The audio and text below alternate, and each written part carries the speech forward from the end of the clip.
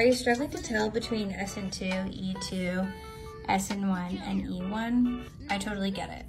I was really struggling with this for a long time, so I ended up making this chart. Ever since I've used this, it's been so much easier to tell. First, I look at the nucleophile. If the nucleophile is strong, generally that means it's negative, it's going to favor 2s, so either SN2 or E2.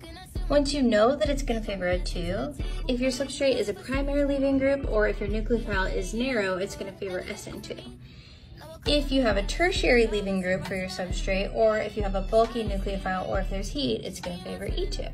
It can get a little dicey when you have a secondary. Secondary can favor either SN2 or E2.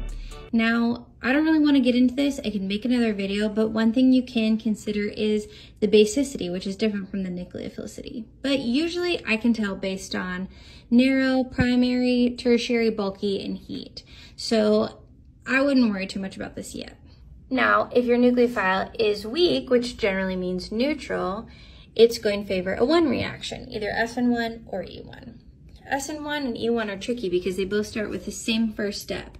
The carbocation is formed when the leaving group leaves. So they're both favored by secondary and tertiary substrates with secondary tertiary leaving groups. Mostly you just have to look at the narrowness of the nucleophile or if it's bulky with heat. If it's bulky with heat, it favors E1.